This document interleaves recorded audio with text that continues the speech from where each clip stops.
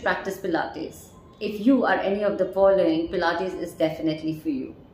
If you are a personal trainer, a Zumba instructor, a yoga teacher, a physiotherapist, a strength and conditioning coach, or you are a physical educator, a dance teacher, a nutritionist, or any of the holistic health practitioners, or you are just somebody who wants to take care of his health and well-being, Pilates is definitely. Pilates is becoming so popular. It is a versatile form of an exercise. It helps meet all the health and sports fitness goals. It can be very easily and safely performed by anybody above the age of 6 years. It not only helps us meet the general fitness, strength and conditioning goals, but is also a great medical rehab. It is an absolute low-cost investment. It can be practiced anytime, anywhere. It helps you improve your observation and training skills, thereby giving you a great opportunity to increase your income by at least 30 to 40%. One asks, why can I not become a reformer trainer directly? Across the world, you will be advised to follow this path.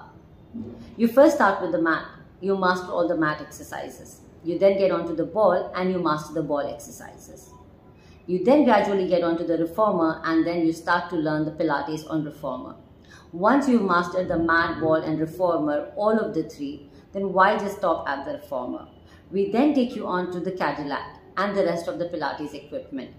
This is the order in which you start understanding Pilates and the fundamentals. Why is Pilates on mat important?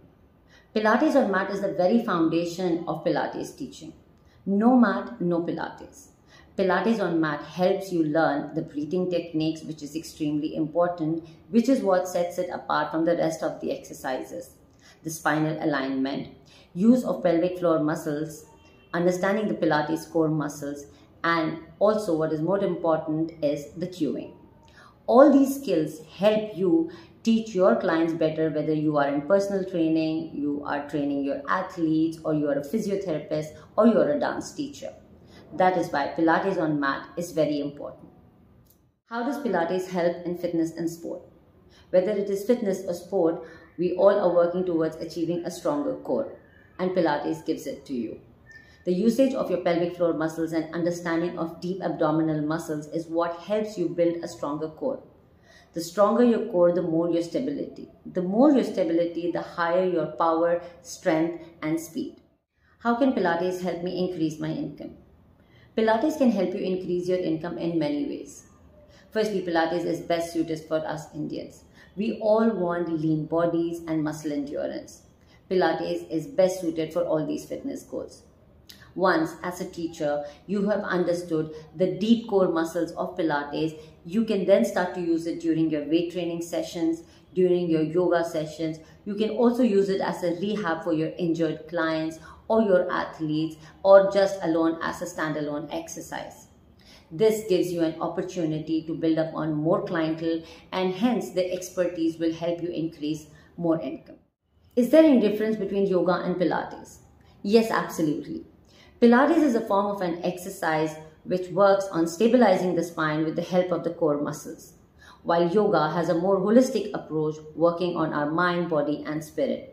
While the physical aspect of both the exercises may remain the same, the breath work is what sets Pilates apart. Hence, a lot of yoga teachers who attend the course are appalled at the major difference that they find when they understand how the simple breathing technique of Pilates sets it absolutely apart from yoga. That is why there is a major difference in yoga and Pilates. Pilates Mermaid. Start by sitting with your knees one on top of each other, the top leg going into the arch, the top foot coming into the arch of the bottom foot, holding on to one side. Bend and stay there. Extend your arm. Inhale. Exhale as you bend down to the opposite side. Come up. Exhale and down. Inhale and up. Exhale and down. Inhale and up. You could also do this with a variation of coming into the 90-90 position. The front knee being 90 degrees. In the arch of your foot, make sure that your bottom knee comes, the bent knee comes. The bent knee also stays at a 90-degree angle. Place your palm by the side of your hip. Extend your arm. Inhale. Softly bend your elbow to laterally flex your spine. Exhale. Inhale. Exhale. Inhale. All the while you do